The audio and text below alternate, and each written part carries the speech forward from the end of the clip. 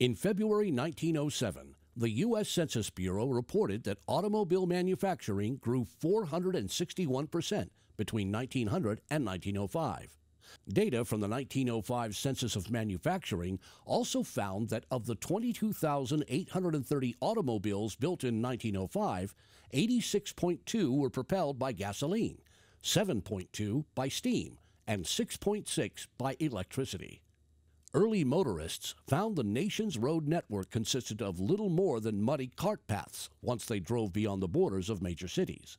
When Horatio Nelson Jackson completed the first transcontinental automobile trip between San Francisco and New York City in 1903, the journey in his 1903 Winton took 63 days to complete. Today, a family can comfortably drive from coast to coast in 3 to 4 days, and daring rally drivers have illegally made the journey in less than 32 hours.